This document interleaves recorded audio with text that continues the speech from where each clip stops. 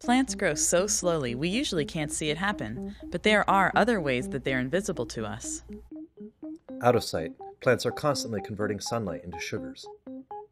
NASA uses specialized infrared cameras to observe the hidden life of plants. In the public lab community, where we work on affordable, do-it-yourself versions of scientific equipment, we've developed a handheld version of this fascinating photographic technique. The tool we've developed is simple and works just like a normal camera, and is cheap enough that anyone can have one. Let's see what the world will look like through your Infogram camera.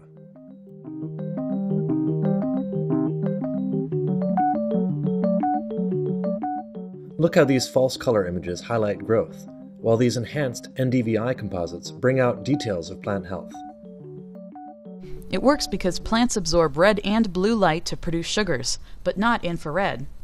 So by comparing the infrared with the visible light, we can see how productive the plant cells are. Why is this important?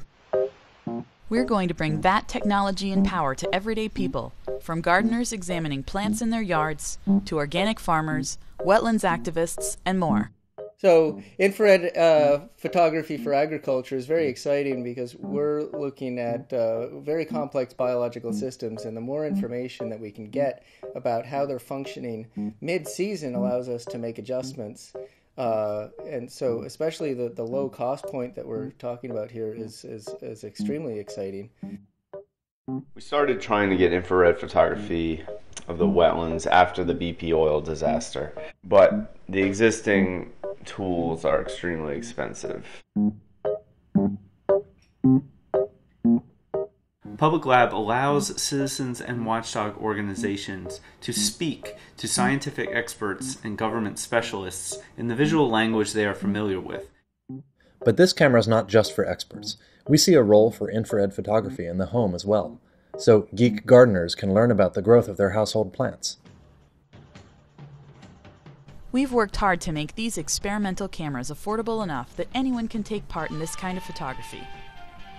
Join a growing movement of data-driven, MacGyver-inspired innovators who want to change how we understand the ecology around us. From gardens and farms to the riverbanks and coastlines nearest you, join us in exploring, understanding, and democratizing this unique form of photography.